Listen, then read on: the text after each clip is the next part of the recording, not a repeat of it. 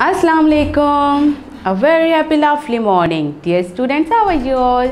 जनाब कैसे हैं आप सब? खैरियत से हैं? ठीक ठाक? I hope you all are fine. Say yes, Alhamdulillah, we all are fine by the grace of Allah.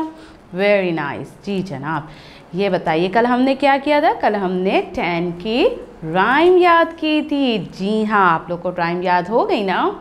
चलें आज हम दोबारा से प्रैक्टिस करेंगे, ठीक है? अच्छा, उसके लिए आपको क्या करना पड़ेगा भाई? सबसे पहले तो आप जाइए और अपनी बुक्स लेकर आ जाइए। Very good. Now open page number 61।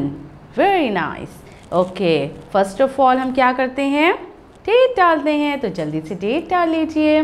मगर डेट आप लोग पहले डाल चुके हैं because it's our revision work, isn't it? Yes.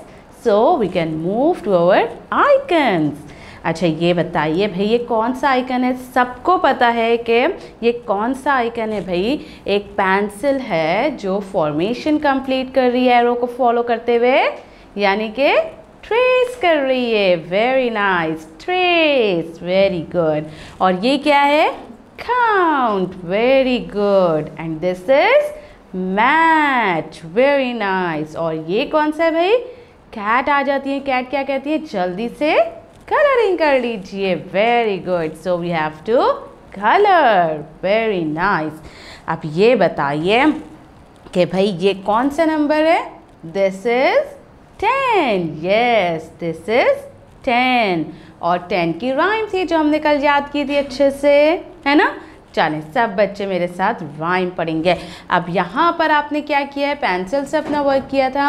अब आप लोग ब्लू कलर पेंसिल्स ले आइए, ठीक है?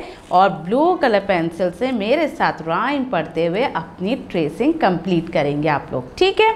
Okay, now take out your blue pencils. Very nice. And put your pencils on the starting point. Very good. Now sing with me. First straight down, 10, 10 around, one big jump, sit on the ground.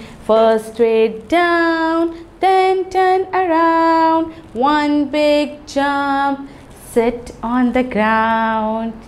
Yes, very good. याद हो गई ना सबको rhyme?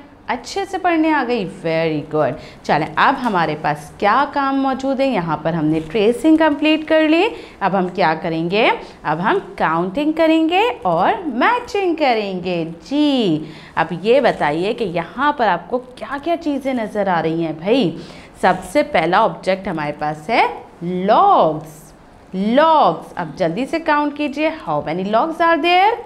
1 2 3 4 5 6 7 8। This is 8 logs. क्या हम 8 logs को 10 से match कर सकते हैं? नो। Very good. तो अब हम क्या कर जाएंगे?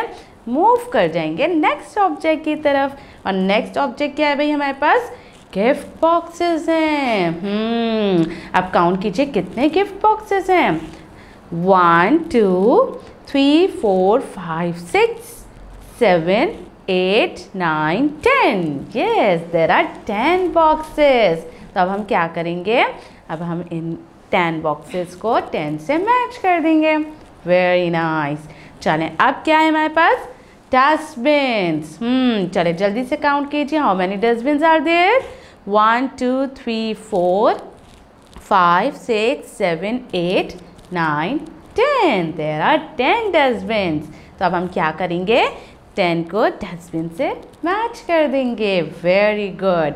अब यहाँ पर क्या है? वास। Now count how many vases are there?